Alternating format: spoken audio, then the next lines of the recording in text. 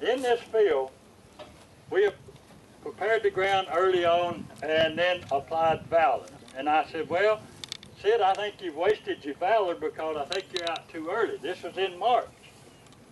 Because I said, we're not going to plant until out in April, and our Valor's going to be pretty much gone. I think we've wasted it. Well, it turned out we didn't waste it.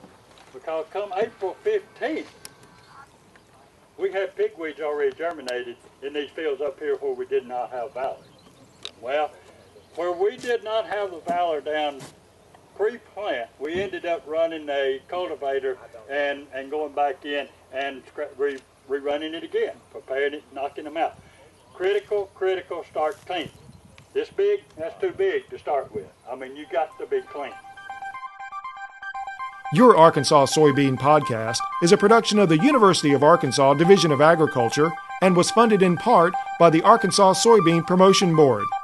For more information on soybean farming in Arkansas, contact your local county extension office.